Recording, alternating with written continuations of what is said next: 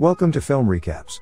Today I will show you the third and last part of the Maze Runner series, called The Death Cure. If you haven't seen the first and second part, go in the description down below and watch that first. Sit back and enjoy. Warning, spoilers ahead. The second movie ended with Thomas delivering a speech about how they will rescue Minnow and take WCKD down. In the first scene of last part we see that the Gladers are chasing after a WCKD train to rescue Minnow and other captured children. Thomas and Vince attempt to board the train while Jorge and Brenda fend off WCKD mercenaries. Thomas and Vince hop on and separate the cart with the captives away from the main train. When the villains realize what happened, they try to run back to kill the Gladers. Fortunately, Newt and some members of the Right Hand were hiding nearby, and they hijack a WCKD jet and manage to carry the cart off the train and back to their hideout.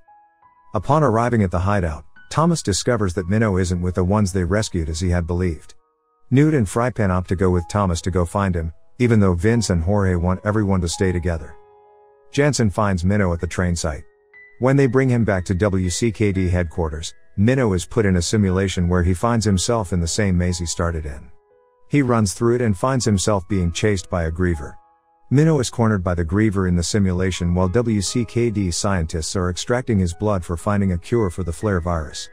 Overseeing all of this is Ava and Teresa, the latter who feels remorse for betraying Thomas and the others. Thomas, Newt, and Frypan drive through a tunnel past an infection checkpoint where they encounter cranks. Their car flips over and nearly traps them, but Frypan emerges with a rifle to start shooting at the cranks before they can attack. An even larger number of cranks approach before the guys are saved by Jorge and Brenda. They proceed toward the last city until they notice it is guarded by a massive wall to keep the infected out. Ava and Teresa meet with WCKD board members to discuss the matter of the wall and their progress in creating a serum for the virus. Ava requests that they allow her and the scientists to begin performing trials. Despite their hesitation, Teresa steps in and gives good reasoning for going ahead with the trials. The group arrives outside the city to see a crowd of infected protesters gathered by the wall. Within moments, guards start to fire upon the protesters using enormous blasters. Thomas and his friends run from the chaos and are taken by masked men. After being brought to a safe spot, Jorge starts beating one of the masked men. The man reveals himself to be Gally, the one who tried to stop Thomas, and the rest of the group form leaving the maze and killed Chuck, previously thought to have been dead. Thomas punches him in the face as payback for Gally killing Chuck. Gally apologizes for what he did as he had been infected at the time. He offers the group a chance to help them. Gally leads the group to the home of an infected rebellion leader named Lawrence, whose face is disfigured as a result of the virus. Lawrence offers Thomas a way to sneak into the city on the condition that he helps him out as well. Thomas agrees and travels through a secret passage with Newt and Gally while the others stay behind. Teresa tests out Minnow's blood on a young infected girl named Cheyenne. Teresa then goes to Minnow's cell to tell him what she's doing. He pulls her in and attacks her for being a traitor before guards come in to sedate him. Teresa goes back to find that Cheyenne's condition has worsened, as she is now in a crank-like state. Gally shows Thomas and Newt that their only way into the WCKD facility is through Teresa. Thomas is hesitant in going through with it, which Newt thinks is because Thomas still has feelings for Teresa.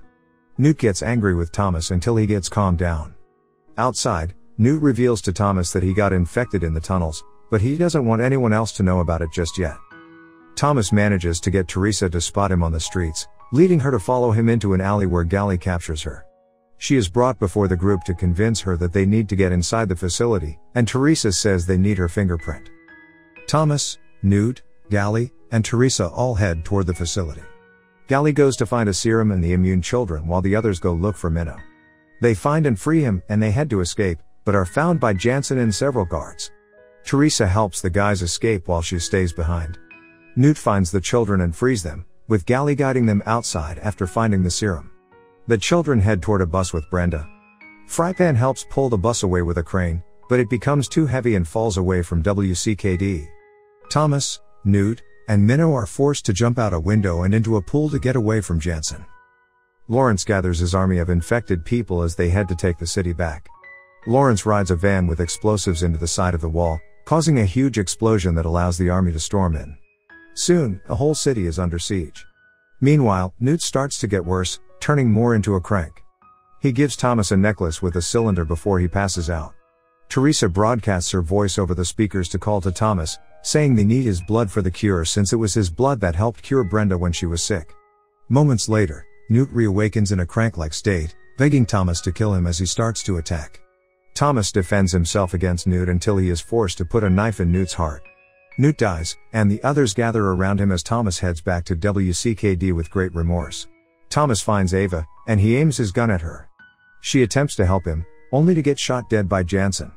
He takes Thomas to a room where Teresa is preparing to extract his blood. When Jansen says that WCKD will only cure those they deem fit, Teresa whacks him over the head, and she tries to help Thomas get out. Thomas then starts to fight Jansen. Before Jansen can finish them, Thomas throws a weight at a cell door holding two cranks.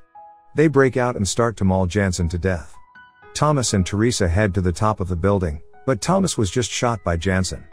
Jorge rides a jet to the top with Brenda, Vince, and Gally. Teresa helps Thomas jump to safety. Before she can go, the building next to the facility collapses in the chaos of the rebellion. The adjacent building comes down on WCKD, causing it to crumble and collapse, taking Teresa with it.